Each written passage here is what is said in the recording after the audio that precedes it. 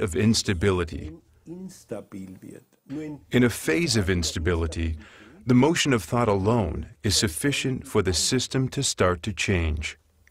Und es kommt zum Wechsel eines ganzen Systems. I do not always see it. When my own mistake or sin comes back to me in another guise, although essentially it is a single unit, whatever it is that I did wrong returns to me, not as punishment, but as a result. With all the abundance of water on the planet, less than 1% of it is available fresh water. This supply has been practically unchanged in the course of human history, while the population has been constantly growing. The world has never seen as many people as there are on the planet today, 6.5 billion.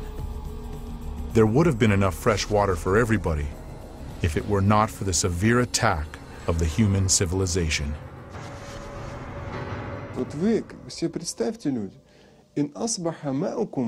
Look, imagine, if there will simply not be any water, that it will go away deep underground. Who shall give you water which will spout freely from the ground and be easy for you to reach?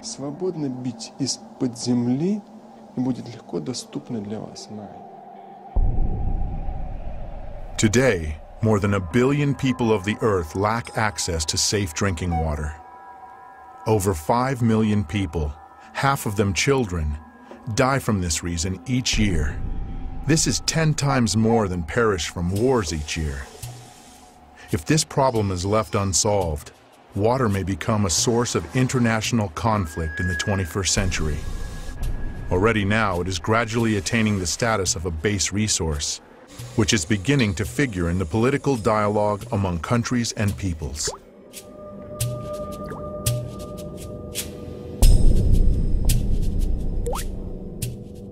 See, we talk a lot about an upcoming oil crisis because we will run out of oil. But I think it is even more important that we worry about the water, that we don't run into a water crisis. According to UN data, around 10 million tons of oil annually pours into the world's oceans. Along the U.S. Atlantic coast are buried 90,000 containers of radioactive waste with 100 kilocuries of activity, while the European part has 500 kilocuries. Countries with sea access dump industrial, construction, and radioactive waste into the ocean. As it is dumped and descends through a column of water, some of the polluting substances dissolve and change not only the quality of the water, but also its memory. The ocean is also still capable of erasing these memories because of its salinity. But nonetheless, the dilution effect is there. It also needs to be discussed and studied. Because at very great levels of dilution, sometimes a memory begins to have even a stronger influence than at slight, so to speak, levels of dilution with high concentrations. We have to pay attention to this. This is a very difficult period of our planetary existence. Today, we've already plowed up all the lands possible, and we've lost 33% of our green covering and half the plankton in the ocean. So the problem might seem to be far off, but there is water everywhere. In the past year, the temperature of the cold deep-sea waters under the Gulf Stream fell by 1 degree. In the past 9 years, the rate of melting of Greenland's icebergs has tripled. In the past 30 years, the destructive force of hurricanes has doubled. The number of natural disasters is rising. In the decade from 1973 through 1982, 1,500 disasters occurred worldwide. In 1983 to 1992, there were 3,500. In 1993 to 2002, there were 6,000. 226,000 people died or disappeared during the December 2004 tsunami in Southeast Asia, while 500,000 were left homeless.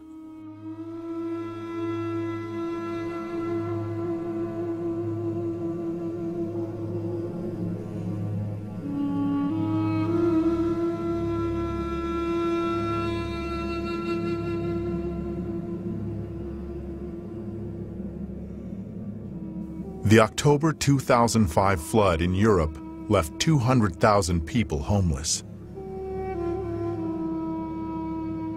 Over 1,300 people died during Hurricane Katrina in August 2005. 1 million people were left homeless.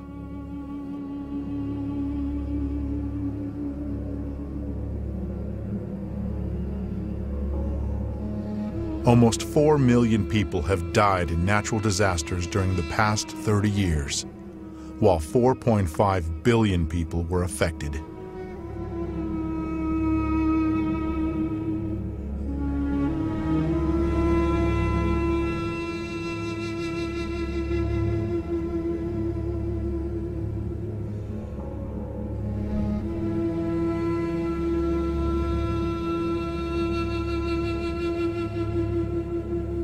Если спросить сегодня простого человека на улице, If you ask the ordinary man on the street today whether or not man and human activity are to blame for the increased number of hurricanes on the planet and their increased destructive force, I think that every other person will say yes, this is a consequence of human activity.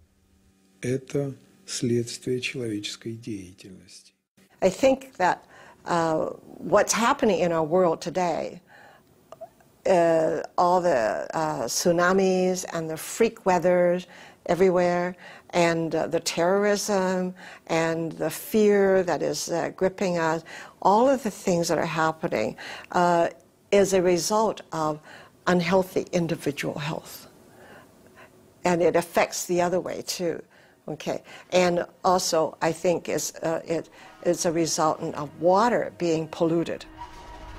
The phenomenon of structural memory enables water to take an impression of everything that happens around it and to connect all living systems together. And each one of us is a link in an endless chain of information transmission. But, in addition, each of us is also a source of information. Every one of our actions, a thought, an emotion, an uttered word, separates from us and becomes part of the overall energo-informational environment. Informational dirt is poisoning the water, accumulating layer by layer in its memory. If that process were to continue endlessly, the water could, in essence, lose its mind. But it is endowed with a self-cleansing capacity. This occurs at the moment of phase transition, when it vaporizes, and then condenses and falls as rain, or when it freezes and then melts. Shaking off the informational grime, water preserves its basic structure, that is, the program for life. Einstein beispielsweise. Einstein, for example, once said, "I would like to know what he was thinking," meaning God. Everything else is just details.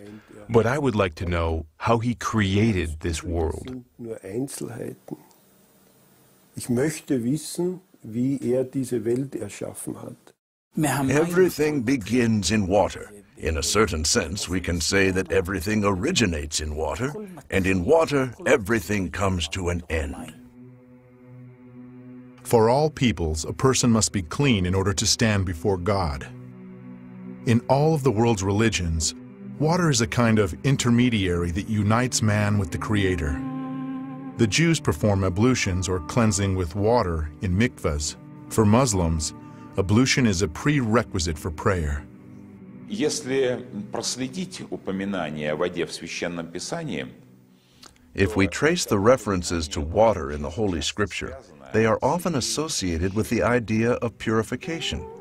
наиболее яркое это, конечно, This is most vivid, of course, in the narrative of the baptism of the Israelites in the river Jordan in the time of the prophet John. John the Baptist.